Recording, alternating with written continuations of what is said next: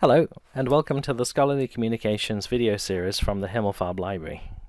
My name is Paul Lovett, and I'm a Reference and Instruction Librarian at the Himmelfarb Library. Today I'll be talking about how to get help with a systematic review of the medical literature. Our videos are publicly available and licensed under a Creative Commons license, although some resources discussed in this series are only available to faculty, staff and students with access to Himmelfarb Library. Let's get started. This page on the library website outlines the help we can provide with your literature review if you are a student versus if you are faculty. In both cases, we can advise you about the systematic review process, the PRISMA 2020 reporting standard, how and where to search databases, how to organize and screen the citations you retrieve, obtain the full text, and the tools that can help you when writing the manuscript.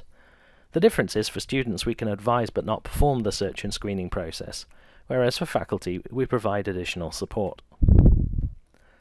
The PRISMA guideline was recently updated. The Systematic Review Guide has a link to the updated PRISMA 2020 checklist.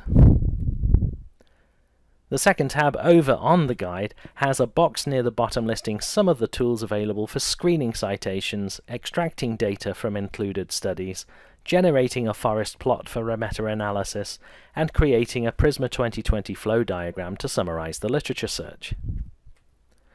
The tab on the guide on risk of bias assessment lists some of the tools used to evaluate the quality of included studies, although it's not an exhaustive list, and an author should use an assessment tool generally used in your discipline.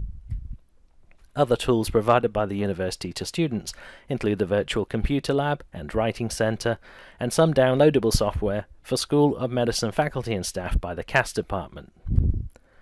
Once you have searched our library databases and identified candidate citations, you can export them to Covidence, which is a tool to help you screen citations using your inclusion criteria. You can export your screened citations from Covidence into RefWorks. Then you can insert them into your manuscript and format your bibliography. If you prefer to use another citation management tool like Mendeley or EndNote, I recorded a short video explaining some of the different features of the various tools. The link to the video is on the session links slide at the end of this presentation. To schedule a consult with one of our reference librarians, please email Elaine Sullo at elainej@gwu.edu. Thank you for taking the time to listen to how to get help with a systematic review. If you enjoyed this tutorial, please visit our video library where you can also find the associated slides. If you have any questions about the material covered in this session, or have questions specific to your own research, don't hesitate to contact us at himmelfarb@gwu.edu. Here are the links to the resources discussed in this video. Feel free to leave your feedback on how useful you found this video. On behalf of the Himmelfarb Library Scholarly Communications team, thank you for listening.